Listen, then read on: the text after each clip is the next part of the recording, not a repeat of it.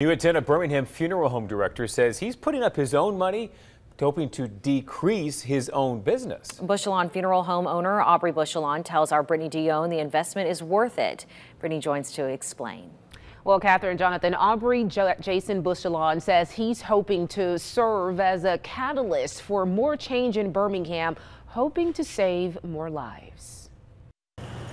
I sit here all the time and deal with families that are bereaved and coming in talking about their son or their daughters falling victim to a senseless violence. It's a sad fact. Too many names of Birmingham kids are crossing the desk of Bushelon funeral home owner Aubrey Jason Bushelon. So instead of me having to see an increased number, I hope to try to decrease that number in some type of way. The Titusville native says the $1,500 donation he made to the Birmingham Parks and Recs he hopes will keep more kids alive. If you can get a ball and a glove in a guy's hand or a young lady's hand, that'll keep the guns or the drugs out of their hands. Birmingham had a record number of homicides in 2022.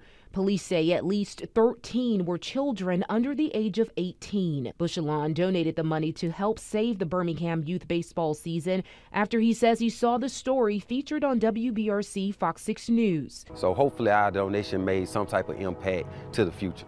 But the board says they can't move forward because they're waiting on the 14 teams that make up the league to pay registration fees and submit proper paperwork for each athlete. The Parks and Recs board says as of Monday, none of the teams had completed registration.